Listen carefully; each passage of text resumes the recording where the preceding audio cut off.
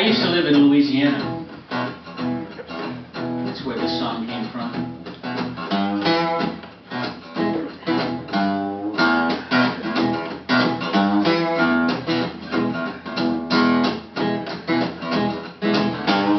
I worked at a fast food place.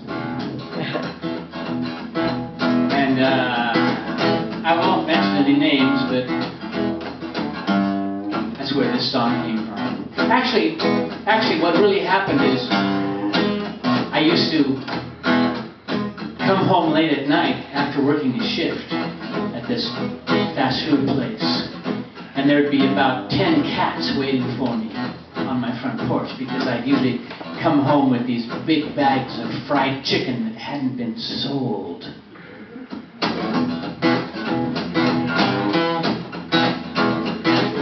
I sell breasts and legs in New Orleans, jambalaya, crawfish, etouffee.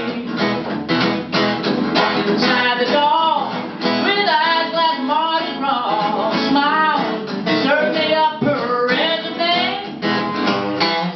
There's not much I could do to resist her, so she started work that very day. All the way she'd go out